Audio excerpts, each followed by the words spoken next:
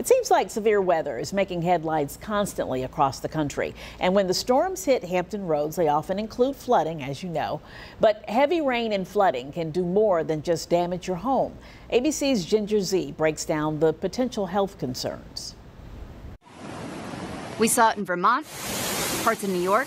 All this summer, we had some extreme rainfall, and during that, you can get flooding, which then leads to water damage and an increasing risk of mold exposure. There's a new Climate Central report that demonstrates as climate changes and we get more intense storms, there is more of a mold risk. Rising sea levels and increasing potential for flooding in places all across the country also add to that.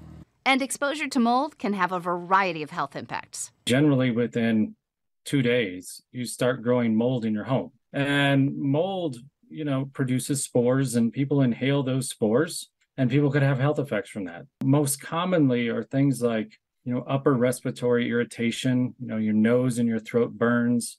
People with allergies or chronic respiratory diseases like asthma might have an increased sensitivity or risk related to mold exposure. To avoid mold after a storm or a flood, experts say that it's important to get your home dried out as quickly as possible. Typically, that involves removing a large amount of things like carpets and furnishings that might soak up water. A lot of times that involves removing at least a portion of the drywall that has soaked up water. Van Dyke says that storms are the most frequent cause of water damage. Cleaning your gutters and making sure that water slopes away from your home can help keep it safe. With this Climate Minute, I'm Ginger Zee. I think that